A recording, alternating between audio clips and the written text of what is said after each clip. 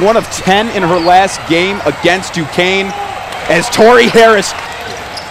Johnson probing inside, finishing off the glass. That is what number 2 does best. Front, the Bearcat forces the turnover. Johnson trying to do it herself into the double team. But Tommy, it's just great to see Jorlin back on the floor. Francis Calabrese thinking about pulling the trigger.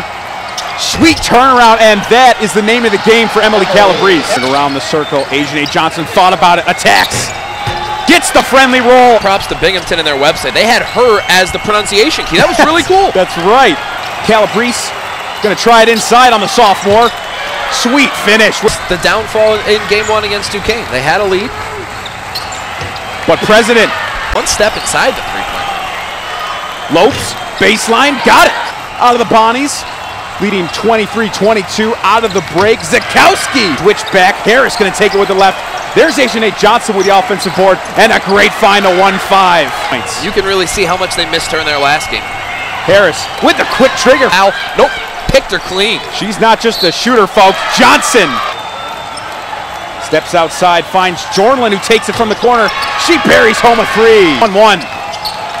Francis trying to take it herself. Strong finish against Roberts. 8 to shoot for the Bonnies. Calabrese going to take it herself. Bottoms for the Bonnies, and Binghamton coming out swinging in the third quarter. Has the lead in the corner. Comes up short. Harris, offensive board, bucket and the foul. Harris has no problem letting it fly. She's going to go right into the teeth of Traeger, and a strong finish. Showing some frustration.